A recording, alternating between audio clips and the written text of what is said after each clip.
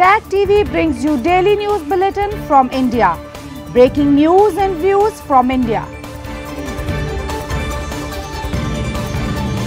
You're watching South Asia Newsline, and here are the top stories we are tracking for you. India logs over 4,400 COVID-19 cases, highest single-day rise since September.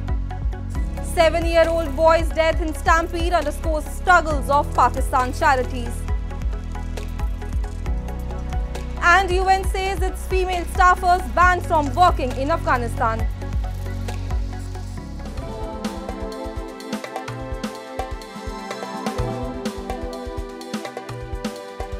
And now for all the details. India on Wednesday recorded 4,435 COVID-19 infections, the biggest single-day jump in 163 days, taking the active case load to 23,091 as per Health Ministry data. The surge in cases were reported from states of Kerala, Maharashtra, Himachal Pradesh and capital New Delhi. 11 deaths were also reported, maximum of which were reported from Maharashtra. However, the rate of hospitalization was reported to be low. Authorities across India have advised not to panic, adding that residents should observe COVID protocols and usage of masks. The centre government has also ordered nationwide mock drills on April 10 and 11 to check for COVID preparedness in hospitals.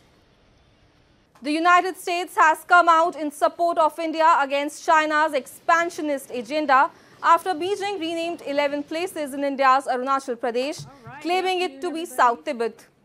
The White House in a statement said the US recognizes Arunachal Pradesh as an integral part of India and strongly opposes any unilateral attempts to advance territorial claims by renaming localities. India's foreign ministry also said that giving inventive names will not alter the reality. In December last year, troops from two sides had engaged in scuffles in Tawang sector of Arunachal Pradesh.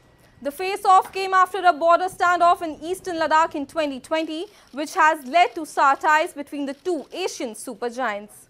The deaths of over a dozen people, including a 7-year-old boy at food distribution sites across Pakistan in recent days, have underscored the struggles of the common man amid a crunching economic and social crisis. A report. Grief-stricken Umarzada stands over his 7-year-old son Saad Umair's coffin with other mourners. Just days ago, Saad was killed in a stampede at a nearby factory where intense crowds of hungry people struggling with Pakistan's soaring food prices had gathered. Last Friday's stampede, where Saad was killed along with 10 other women and children, was by far the deadliest of several other incidents that broke out at food distribution sites across the country in recent weeks. Symptoms of a crunching economic and social crisis, only exacerbated by rising inflation. तबाह होगी, समझ लो खत्म हो गई। इस मेरी तरह कई और लोग हैं जिनके बच्चे कल मर गए, शहीद हो गए, जो ऐसे खवातीन हैं, वो बेचारी घर में कुछ नहीं था, वो गई वहाँ पर। क्या ये ऊपर कोई नजर नहीं आ रहा कि लोग भूख से मर रहे हैं? More than 15 people have been killed in chaos at government-run food distribution centers, shocking Pakistanis, especially during holy month of Ramadan. The inflation crisis has also led to a dramatic drop in donations for aid, as households have tightened purse strings while demand soars. People usually considered middle class have also begun seeking help, according to charity organizations. इतने हम afford नहीं कर पाते हैं तो इधर आते हैं, यानी कि हमको खाने को कुछ मिल जाता है, इफ्तारी करने को मिल जाता है, बच्चों के लिए ले जाते हैं.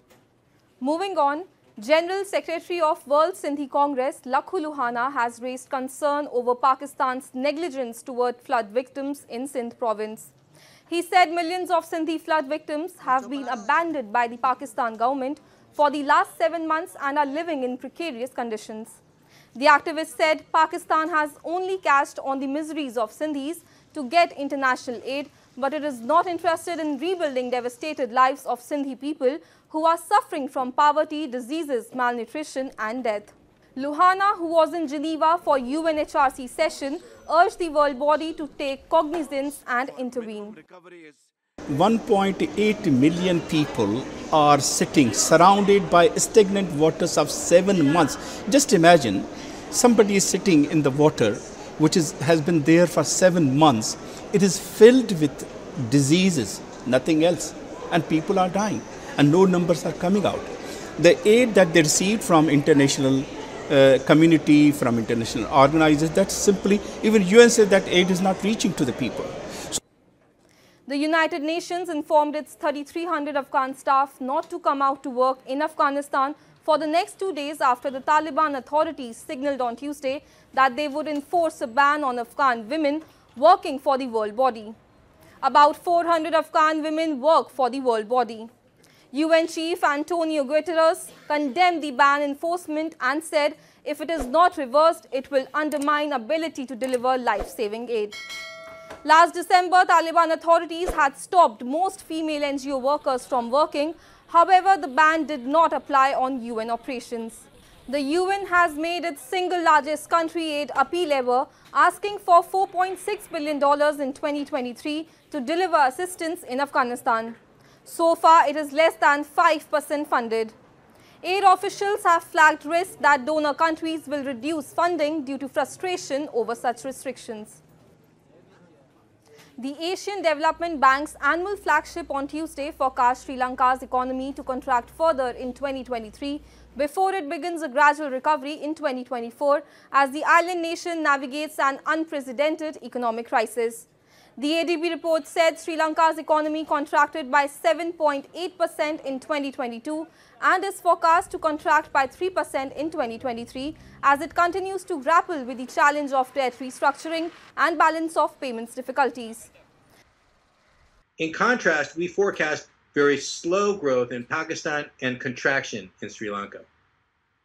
For Southeast Asia, growth will normalize as weak global demand weighs on exports and despite a slight boost for tourism. Meanwhile, Sri Lanka's Eastern Bank on Tuesday, in its first policy decision since securing a $3 billion IMF bailout, kept interest rates steady and expressed optimism that prices would de-accelerate sharply in the coming months. Central Bank Governor Nandalal Veerasinghe said a favourable base effect would kick in from next month, while reductions in fuel prices would help achieve a faster pace of disinflation going ahead. In an effort to conserve the environment by recycling single-use plastic waste, an Indian startup in Pune city is making the best out of waste and is providing employment to women and youth. Take a look. EcoKari, a startup in India's Pune city, has been saving the planet with one upcycled bag at a time as they are using recycled plastic waste such as wafers and biscuit wrappers to create handmade bags which are sustainable and eco-friendly. The plastic waste is first sanitized, washed and dried, following which it is segregated based on its thickness and color. The segregated plastic is then cut into long strips which are woven to form a fabric to make handmade upcycled bags, wallets and bottle carriers.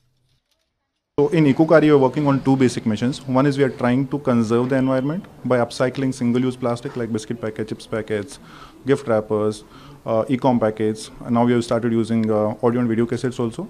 And the second part of the mission is that we are enabling livelihood of women and youth by teaching them how to use charkha and handloom for the upcycling process. India uses about 14 million tons of plastic annually. The South Asian nation declared a ban on single-use plastic last year to reduce harmful effects of polythene on the environment. The ban, however, also made it difficult for locals in their daily transactions as they do not have a feasible alternative to plastic carry bags. That's all in tonight's edition. We will see you same time tomorrow. Good night.